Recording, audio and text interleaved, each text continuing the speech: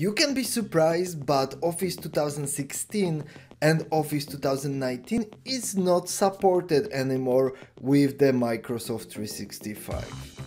Since October last year, Microsoft ended support with two platforms in the area of working with the Office 365 apps. In this video I will dig in how it could impact you, why it is surprising, and what you can do to move forward if you're using Microsoft 365. And as always at this point I would like to ask you to support this channel. If you like this video, leave the thumbs up. If you want to get the notifications about the new videos, please subscribe. And if you have any additional questions about licensing of the Office 365, leave the question in the comment section. I mentioned that you can be surprised that Microsoft ended up the support for the Office 2016 and 19 in the area of working with the Microsoft 365, because extended support will be continued for the next 2 years.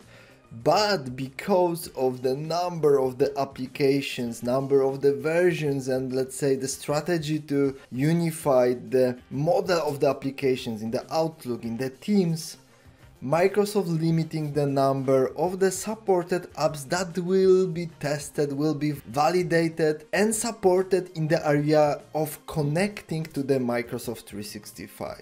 So if your organization using Office 2016, Office 2019, these two platforms will be still supported for working on your PC or Mac. But applications like Word, Outlook, Excel, PowerPoint will not be supported anymore in the area of the working with the Microsoft 365. And there could be two major impacts that you should take into consideration. One, probably some of the new features, new functionalities, improvements will be not rolled out to this platform. So if the new version of the Excel or Word will have new cool functionalities, changes, improvements, old versions of the Office suites will not be updated. And I can imagine that you can live with it. But there is one more thing that you should take into consideration in such a scenario.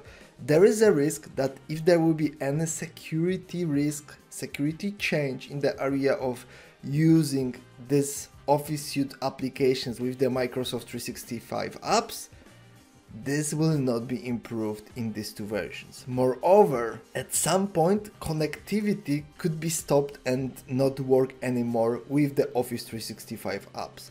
This is not something that already happening, but in the longer period of time you should take into consideration that elements like that could happen.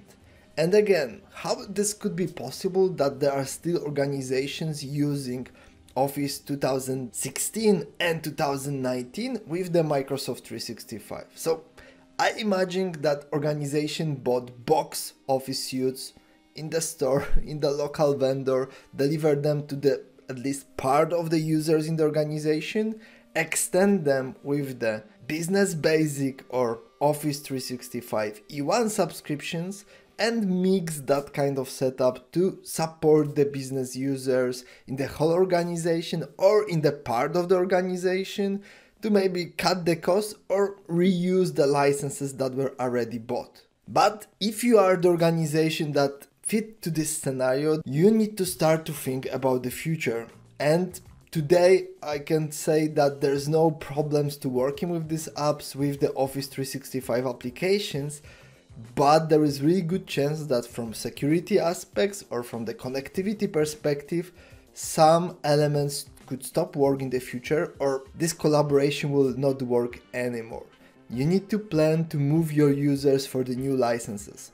One of the elements is the Office 2021, which is still supported. There's no roadmap for the next version of this app and the plans how Microsoft will continue to support any box on-premise versions of the Office suites for the PC or Mac. But alternative is move the users to the higher licenses like Microsoft 365 Standard or Office 365 E3, or to buy Microsoft 365 apps for business or for enterprise. These subscriptions will provide you the fully supported versions of the Office suites that will be provided from the Office 365 directly. I prepared this video because many organizations still using Office 2016 and 19 and have no idea that these products will not be supported anymore in the collaboration with the Office 365 apps. I hope this video will clarify the situation for you. Again, plan your future, support secure model of working with the cloud applications. I know this is the update from the last month of the last year, but I meet a lot of companies that have no idea about this change. And if you want to stay updated about the changes in the licensing of the Microsoft 365, check other videos on this channel that are covering these topics. Thank you very much for watching and see you in the next video.